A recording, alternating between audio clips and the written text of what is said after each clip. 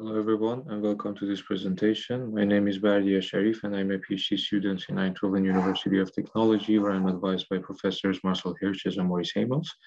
And this work is also a result of collaboration with Professor Henk Nijmeijer from the same institution.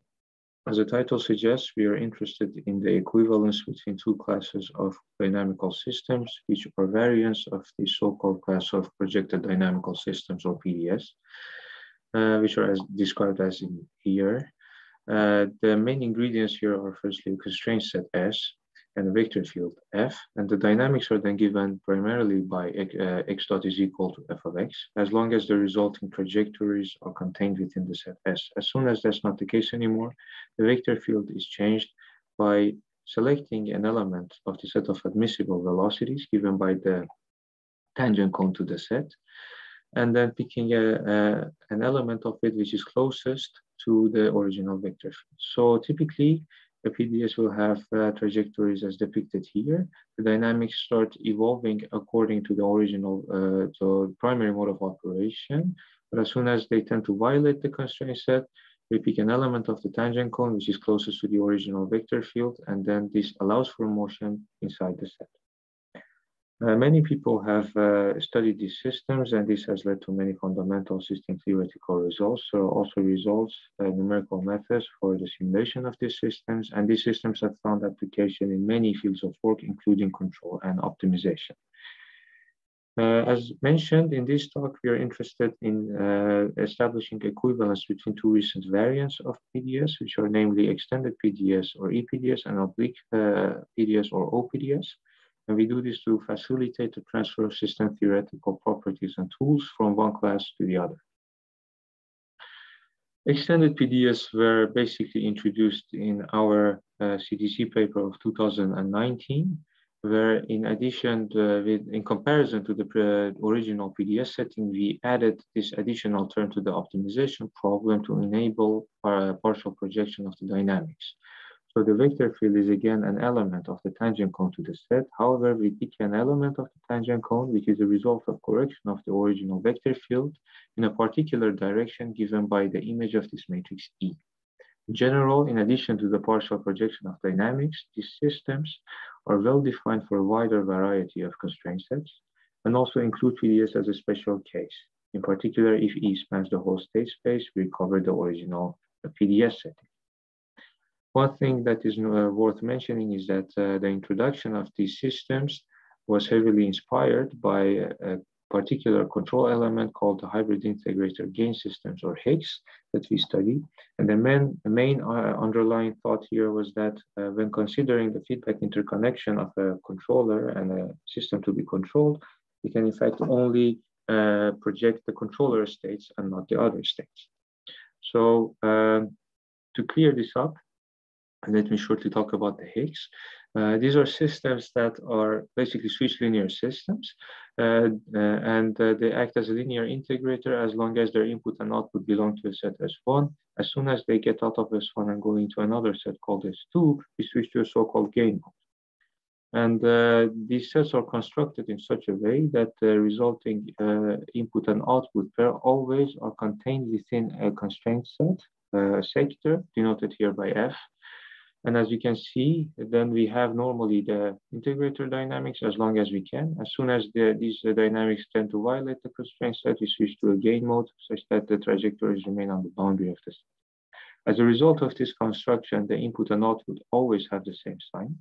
And this leads to a phase advantage, at least from a describing function point of view, which is in fact over a linear integrator.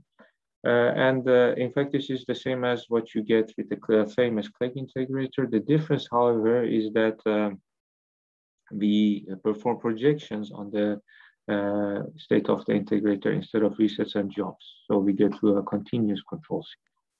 What we have done is to formalize these systems in the framework of EPDS and established a few system theoretical properties for them.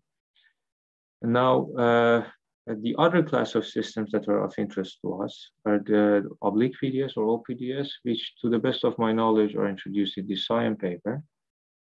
And their main feature is that they enable projection with respect to a non-Euclidean norm as defined here. These systems also include PDS as a special case, and they have been mainly used in feedback-based optimization.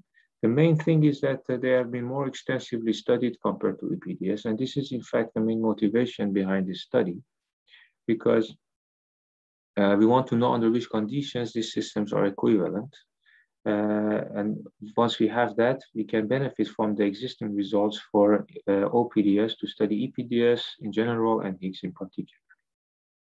So in what remains, I'm going to first describe the setting and then present the equivalence results, some first implications of the equivalence, and then summarize and conclude the presentation.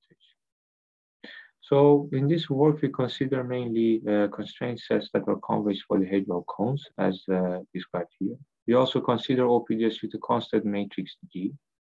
This need not be the case. However, we do this because, as shown already in the literature, this type of OPDS can be written as a classical PDS through an appropriate similarity transformation. And then in turn, if we have the equivalence between EPDS and such OPDS, we can also rely on existing PDS results for analysis of Higgs and EPDS in general.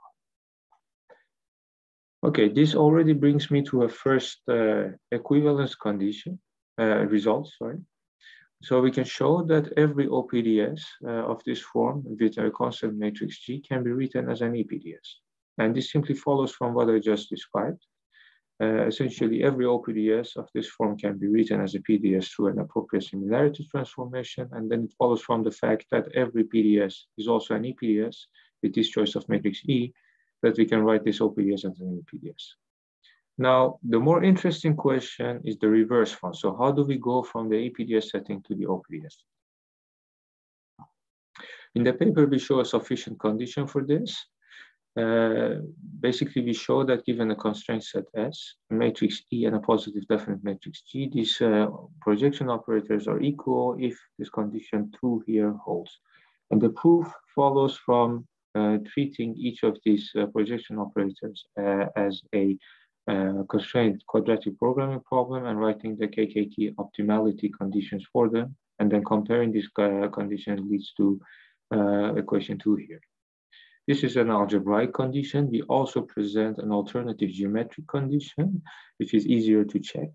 So given matrices E and a constraint set, we show that there exists a positive definite matrix G satisfying the previous theorem if and only if this equation 3 here holds. And what this does for us is that given the data of an EPDS, we can check if we can actually use the previous theorem to write it as an OPDS, as an equivalent OPDS. This is an easy to check geometric condition. However, there is a catch, and that's the fact that we don't really use any information or knowledge about the vector field. So this actually, if this condition holds, we can write the system as an OPDS regardless of what the vector field is. This can be quite conservative. So if we have knowledge of the vector field, what we can do is to define this set here, which essentially gives us the indices of the facets of the constraint set, at which projection of the vector field, of the original vector field, does not result in the original vector field again. Because if that is the case, we do not need any conditions there, because irrespective of the choice of E and G, we have the same vector field. So to make that clear, if we have a constraint set of this form, and when this first constraint is active, we know that the vector field is contained within the tangent cone. We don't need any conditions here.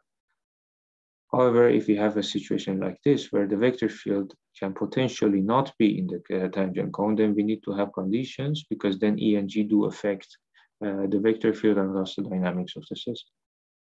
With this train of thought in mind, what we can do is to refine the results that I presented earlier to get to these conditions. So the result from theorem 1 reduces to equation 4 here. So we only check the conditions on the facets that matter in the problem. And also we have a necessary and sufficient for condition 4 in terms of equation 5. So given this, let me now talk a little bit about the implications of the equivalence.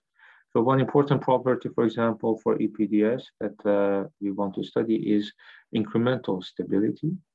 And now we can show that if we have a vector field of this form and an EPDS, we know that the EPDS is incrementally globally asymptotically stable if there exists a matrix G such that this condition is satisfied and the function P is continuous and there exists a positive alpha such that this strong monotonicity property is also satisfied. And basically, this follows from the fact that, okay, from this first condition, we know that we can write the APDS as an OPDS. This is a result of our first theorem. And then from this, we can use the fact that it's established that for OPDS, this monotonicity property leads to conclusions in terms of incremental global asymptotic stability. Similar conclusions can be similar arguments can lead to sufficient conditions for incremental input to state stability, convergence, and periodicity of steady state solutions. In the paper, we also show that we can use our knowledge of the vector field together with the refined result from the previous slides to get to an OPDS-based representation of Higgs control systems. To summarize, we have established sufficient conditions for the equivalence of PDS and OPDS.